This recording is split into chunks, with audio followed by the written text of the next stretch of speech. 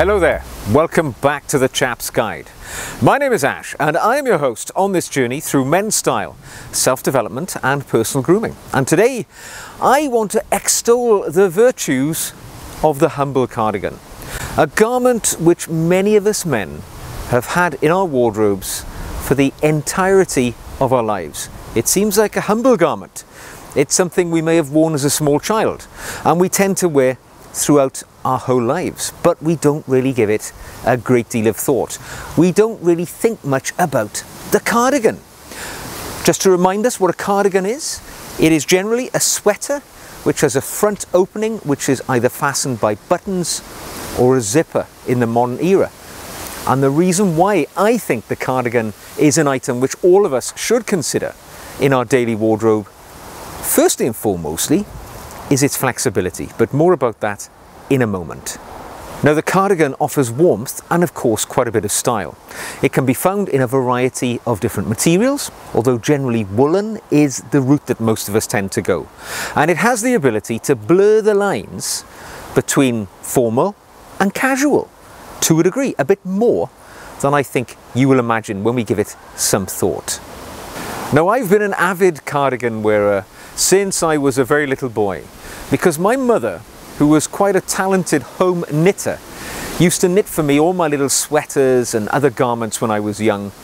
But very often the garment she would knit for me was a cardigan. And I remember fondly, right throughout my childhood, even into adulthood, my mother would occasionally present for me a cardigan that she had knitted up over those cool winter months when she was, spending time in the evenings knitting away in the corner of the room with those knitting needles. And I still own one of the cardigans my mum knitted for me all those years ago. But aside from being a reassuring memory from the past, the cardigan has got quite an interesting history.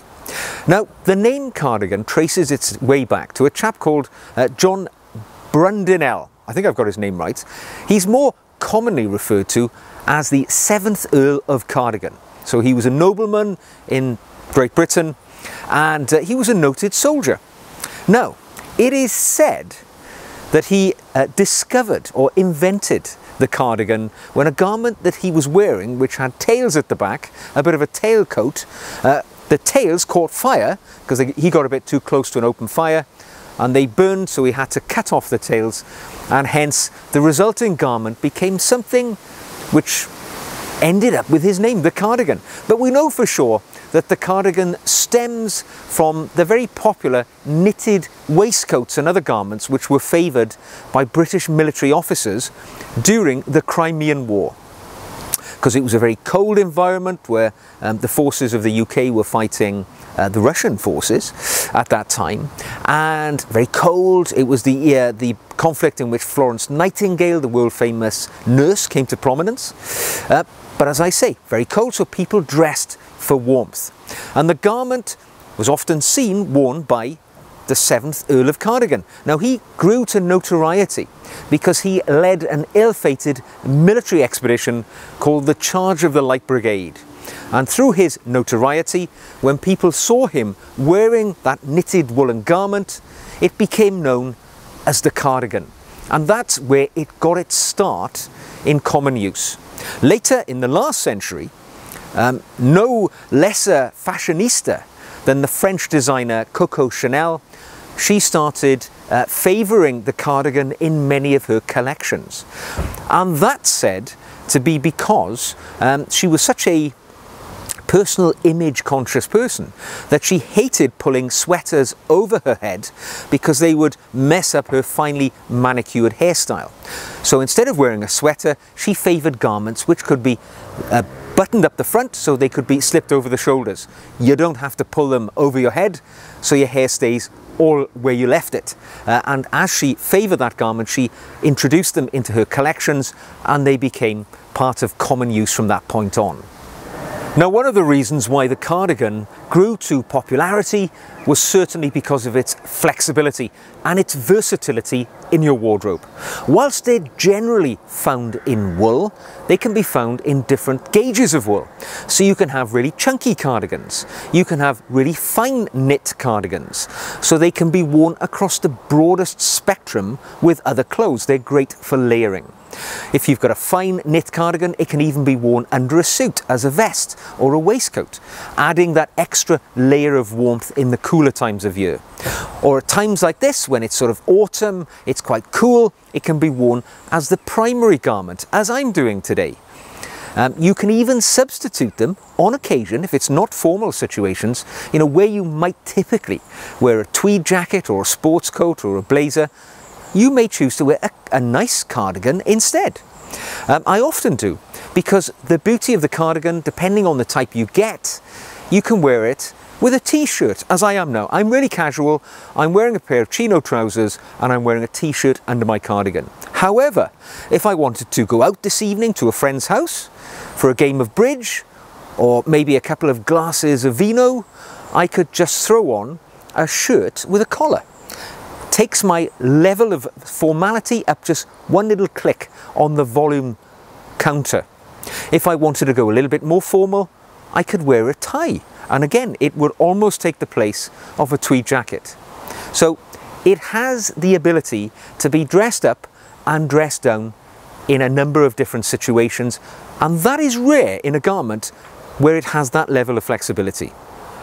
Now, I know over the years the cardigan has got something of a reputation of an old man's garment, maybe quite conservative, something you'd expect to see somebody wearing in the golf club after a round of golf, or something of that nature. But I think if you look back not that far, you will find they've had a bit of a style bump from time to time. None other than the king of cool, Steve McQueen himself. He was often seen sporting a cardigan of some kind in his movies and also in his private life. And in the more modern era, we've seen Daniel Craig wearing cardigans, shawl-collared cardigans, whilst playing the character of James Bond, and again in his own private life. It is just such a flexible garment. It allows you to wear them in a whole host of situations. Now, I know what you're thinking. What is that lovely cardigan that you're wearing, Ash? Don't worry, I'm going to tell you. This is an engineer model cardigan, which is produced by my favourite woolen manufacturer, North Sea Clothing. And just an advisory here, I am not sponsored by North Sea Clothing. I buy their products myself out of my own money. So don't think there's any ulterior motive for promoting this garment. I am merely showcasing something to you which I wear and love myself. Now, I've been wearing garments from North Sea Clothing for a number of years. I've got a couple of their other shawl-collared cardigans, and last season I purchased a Submariner sweater, and they've all been fantastic. North Sea Clothing have been around for a few years now, and they trace their history back to London's Portobello Road market. And they started off by selling military surplus Submariner sweaters, very popular, very, very practical garments. And over time they started to commission more woolen garments as their notoriety and fame as a purveyor of excellent woolen garments grew. Now, I got on board a couple of years ago with North Sea Clothing. Incidentally, they ship throughout the world, and I think they make the most amazing woolen products. All of their stuff is made from 100% British wool, and they are all finished to the highest possible standard. Now, this particular garment is the engineer cardigan. Different from some of their other models by the fact that it has quite a flat collar. I own some of their shawl-collared cardigans, and they are absolutely great, but they're difficult to layer under other garments. So if you want to wear your cardigan under, say, a Barber jacket, when you've got a shawl collar, you've got to really negotiate that rather large collar on the cardigan. With this type of cardigan, with no collar as such, it's very easy to layer. And as you can see today, worn with a t-shirt, casual as you'd like to be. Now, as I say, some very good attributes to this particular cardigan. It's made of 5-gauge wool, which means the wool is very tightly woven.